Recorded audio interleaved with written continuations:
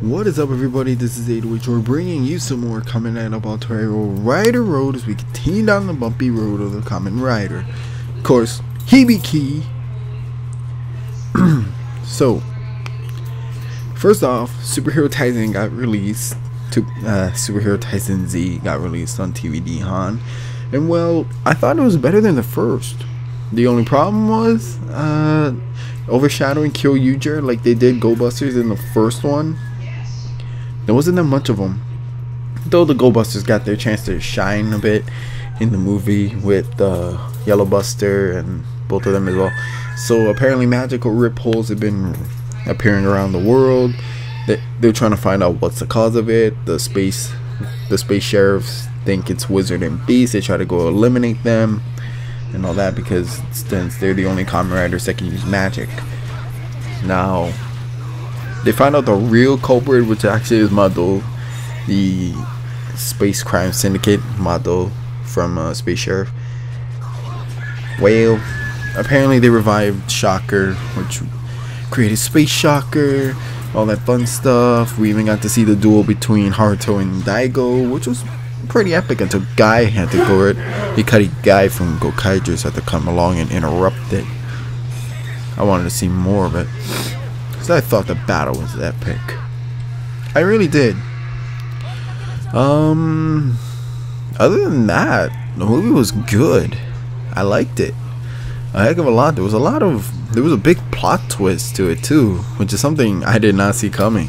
I thought the Cycron was a power source of this psychic Demon King thing, but apparently it was a part of it. Apparently it was part of the brain of it that escaped from him because it couldn't take any more of his bullcrap heart. But either way, the movie was good. I liked it a lot. It's really good.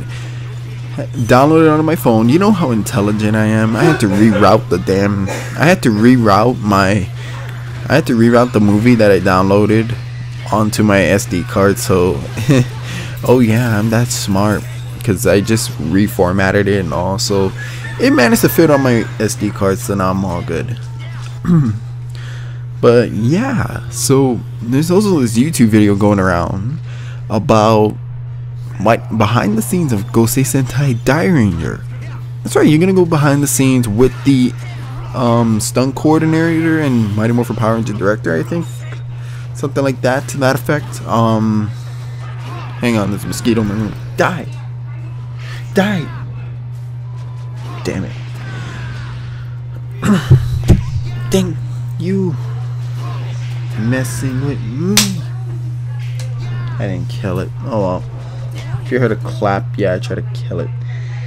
Alright. So the link to the video will be in the description below. It's at least an hour to near 2 hours. So yeah, you're gonna be watching in nostalgia over this video. You're gonna have a lot of nostalgia. Be like, wow, this is amazing. This is so cool. This is how Sentai and Power Rangers are being made. Wow, I'm gonna appreciate it more.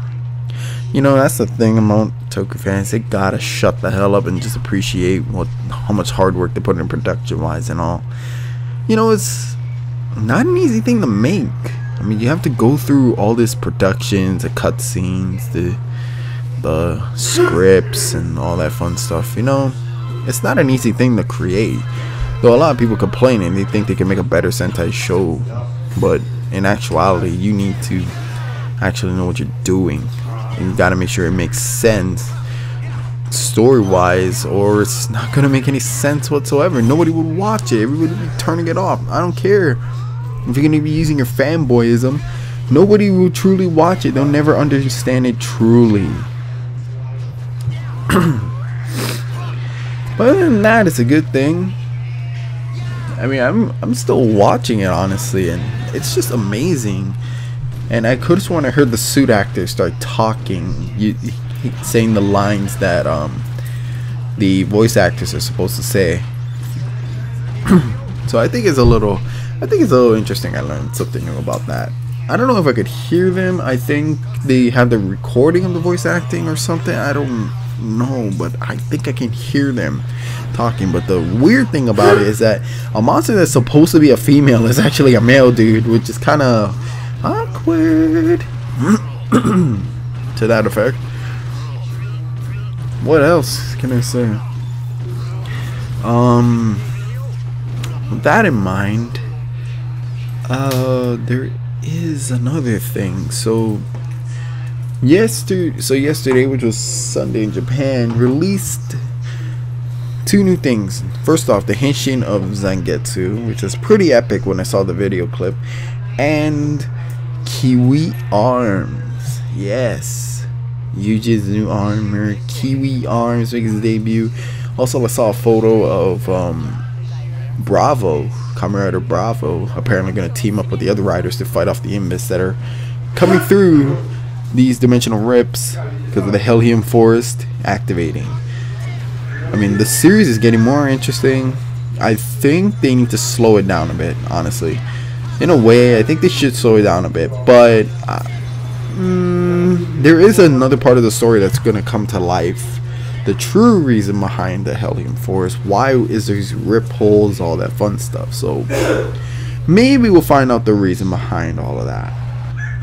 Maybe, who knows? Maybe the leader of the Gaim team, what was his name? Shuya, I think. Shinya. Damn it, I don't know. Put him below what the hell his name is.